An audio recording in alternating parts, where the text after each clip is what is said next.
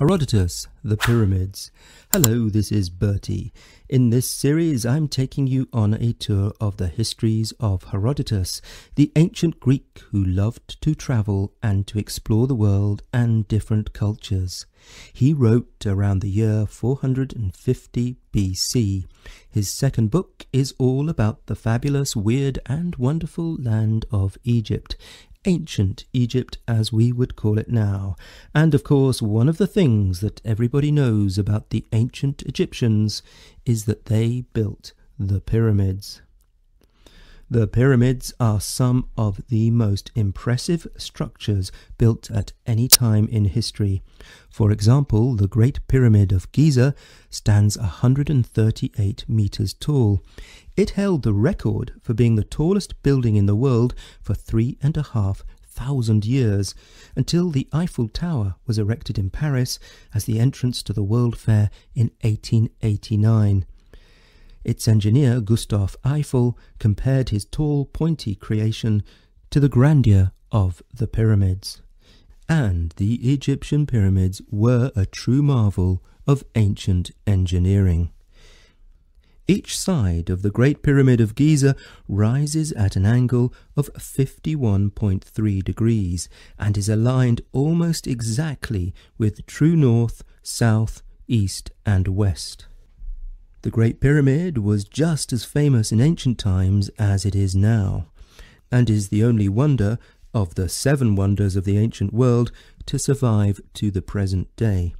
All the others, including the Hanging Gardens of Babylon, the Temple of the goddess Artemis at Ephesus, and the Lighthouse of Alexandria, are now turned to dust. The word pyramid actually comes from the Greek word pyramis, which means a wheat cake. The pyramids reminded the Greeks of their own pointy-topped wheat cakes, which they loved to eat. Herodotus writes about the pyramids in a way that assumes his audience already knew what they were. But of course, few Greeks had actually seen them with their own eyes, as he had done. Any visitor who gazes upon the pyramids must wonder how they could possibly have been made by a civilization without hydraulic cranes, bulldozers and steel girders, and all the rest of technology that goes into erecting, say, skyscrapers. In fact, quite a few people have concluded they must have been made by aliens or gods or superheroes. But Herodotus tells us they were built by human effort and suffering. What he does not say is that they were built by slaves, as shown in the epic biblical movies, complete with blood and sandals. And most modern historians agree that the pyramids were built by free Egyptian workers, perhaps farmers in the part of the year when their fields were flooded by the Nile and they had little to do. Herodotus says that originally the people of Egypt lived happy lives under their rulers, the pharaohs, but when a pharaoh called Cheops came to the throne, he brought misery to the land. Now Cheops is the Greek name for khufu in Egyptian, and he was the pharaoh who ordered the Great Pyramid of Giza to be built. He was on the throne around 2600 BC and reigned, says Herodotus, for 50 years. But he was far from a popular ruler. Herodotus claims he closed all the temples and forced the Egyptians to work for him. Some had to cut stones in the quarries for his vast building projects. Some had to bring the stones in boats along the River Nile, and others had to build in the burning sun. And the fashion for pyramid building was not buried with Cheops's mummy. Herodotus reports that for 106 years Egypt was a sad place, while the pyramids were built and the temples were not open. The Egyptians he met hated the memory of those kings who built the pyramids so much that they would not utter their names, and called the pyramids after the shepherd Philetus, who previously pastured his flocks of sheep where they now stood. The first great project of King Cheops, or Khufu, which took 10 years to complete, wasn't in fact a pyramid. It was to lay a broad road from the River Nile to the site where he planned his pyramid. Herodotus says the royal road was paved with polished stones and that statues stood along its sides all the way. Just building the road was a huge accomplishment. In addition to the road, a canal brought water from the river Nile so that the pyramid could be protected by a moat. The pyramid itself took 20 years to build. It was made in steps and its sides are like stairs. Herodotus says that wooden machines lifted up great stones one step at a time. The description makes sense at least, and so it is kind of odd when he then states that they made the pyramids from the top down. It's rather fun to imagine the highest point of the pyramid floating in the air and the other stones being placed beneath it.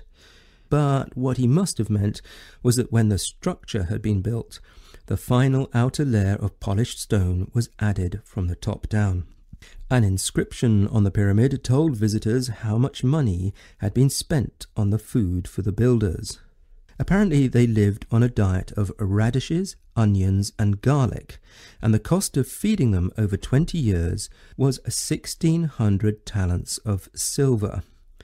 By my calculation, that makes 450 tons of silver in modern money, which would buy an awful lot of radishes even today.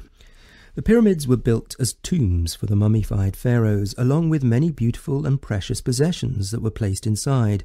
Later pharaohs were buried in underground tombs, presumably to hide them from grave robbers, or maybe because building the pyramids involved too much cost and misery.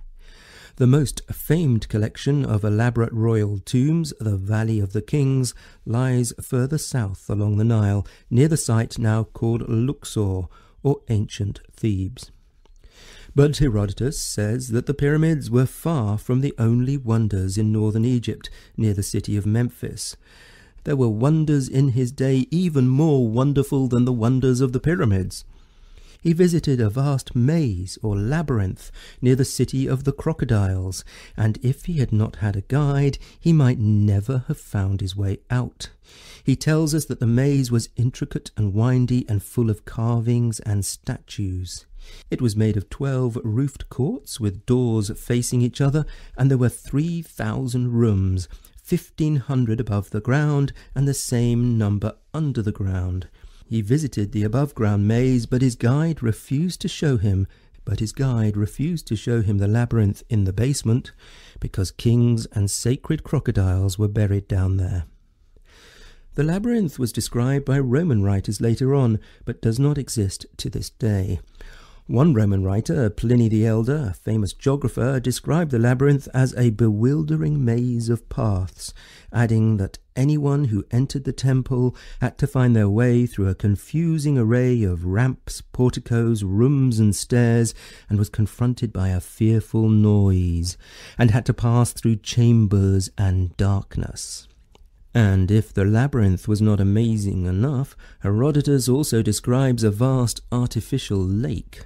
In the middle stood 2 pyramids rising out of the water, and on top of each was a colossal stone figure seated on a throne. The lake was filled with water for 6 months of the year via a canal from the Nile, and for the other 6 months the water flowed back into the Nile. And those are just some of the amazing buildings of ancient Egypt.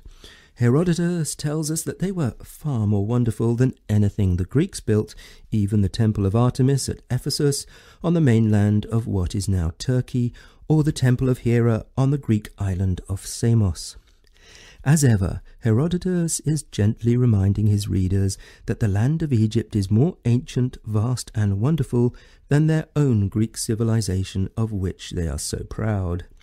It is humbling to travel and to learn about faraway places and peoples, and puts everything in your own life into perspective.